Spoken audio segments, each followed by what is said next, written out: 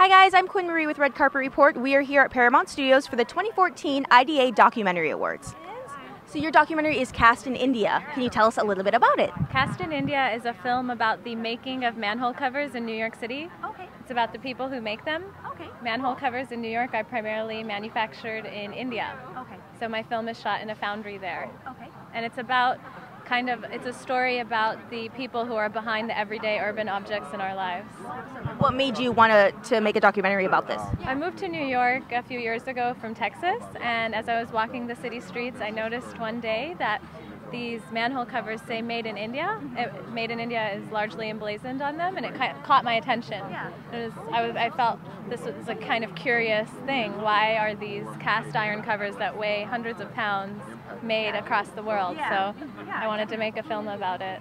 How long did it take you from start to finish to get the project started? About a year. Yeah. That's so cool. Congratulations. Thank you so much. Nice to meet you. Thanks so much for watching, guys. Be sure to hit like this video. Also subscribe for more interviews and leave me a comment with your favorite documentary this year.